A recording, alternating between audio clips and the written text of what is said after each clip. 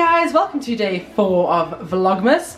We have been having the most relaxed day. We got home last night at about 2:30, then I started to edit the vlog and upload it and everything like that. So we finally got to sleep at about 3 o'clock. So we woke up at 8:30 and we've just been sort of chilling.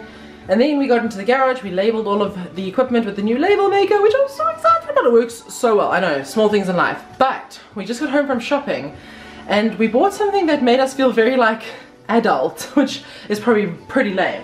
We got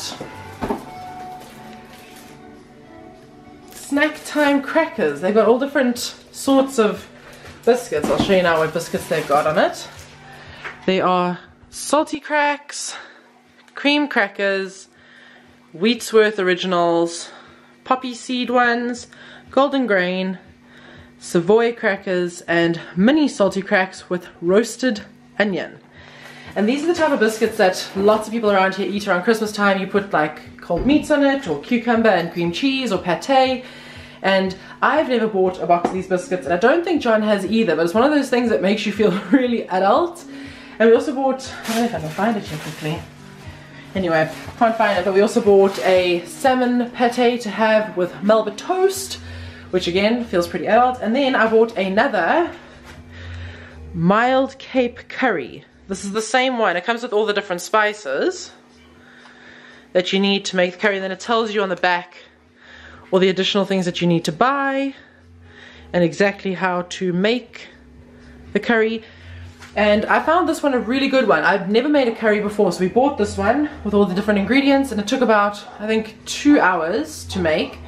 And John loved it. We served it with some basmati rice, and then we had it the second day with just normal rice, and it was so delicious. So we decided we were going to try that one again, and we just did a little shop, but the shop was a bit busy. Christmas, end of the month, blah blah blah blah blah. They got specials on until tomorrow, so we got some good stuff. But I just wanted to tell you guys about the biscuits. I know, I get excited about these weird things. It's strange. But we're keen to have those around the Christmas period, because for me, as a South African, those are just one of the things that you can't have Christmas without. So that has led me to want to ask you guys a quick question: is what food stuff, other than obviously the Christmas Eve or Christmas Day lunch or dinner, what food stuff for you signifies like the festive season? I think that for some people it's like mince pies, or some people it's biscuits, or I don't know. What for you guys is the thing that says to you, Christmas season is here? Let us know down in the comment section below. So I just wanted to say very quickly to those of you who have been on the radio station, thank you so much for tuning in. I see someone from New Zealand tuned in for quite a while, so to whoever that was, thank you very much, and I hope that you enjoyed it. Please feel free to send requests on the Facebook page. Just head to the Thalia and John Facebook page, and if you want to just write on the page that you'd like X song or Y song, it just needs to be in the sort of feel good, chilled, stroke easy listening genre of music, because that's what we're trying to do, just create really nice chilled music.